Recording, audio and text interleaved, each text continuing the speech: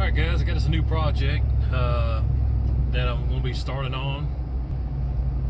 My dad had a 1995, so my stepdad had a 1995 GMC Suburban. And I told him if he ever decided to get rid of it, I wanted it. It's been a one owner, he's had it, I guess since 1995. And it's just last year or so, just kind of been sitting there. So I'm on my way now to go pick it up, and that's going to be my new ride. I plan on doing some things to it, kind of put a lift kit on it, maybe a 2-inch or a 3-inch lift on it, some new tires, new rims, and oh, it's a new project, so I'm excited about picking it up. And you guys stay tuned, we'll show it to you.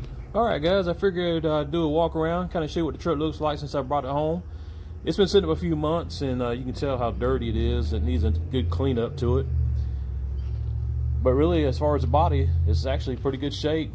Not a whole lot of rust on here, no dents. That's really got to be taken out. I don't plan on doing a whole lot to it. Plan on keeping it original. Right there up top there, around that windowsill, they had a little leak up there that I'm going to have to do some repairing on. It's got the carpet kind of smelling funky on the inside, but there shouldn't be too much to get that fixed and repaired.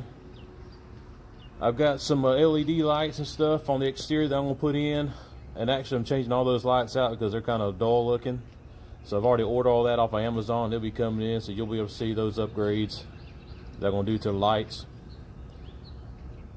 Like I said, as far as the tires and rims, I don't know if I'm going to keep the rims or not. I might change them out, but I am going to put about 2.5-inch lift on there, and I put some bigger tires on there to give some more ground clearance.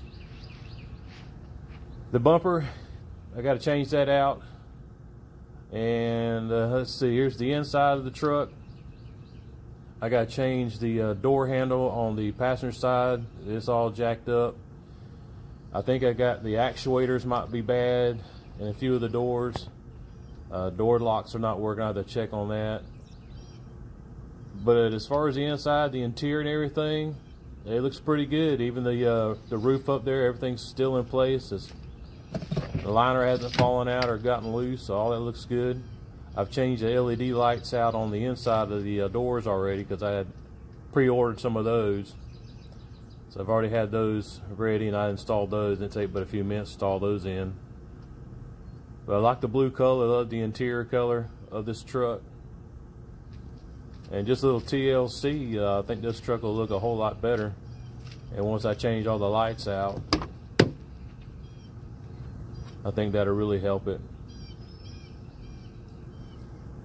But I've got a son that owns a detail shop, so they're going to take it in and at least get the outside looking halfway decent and help me kind of get that smell out of the carpet.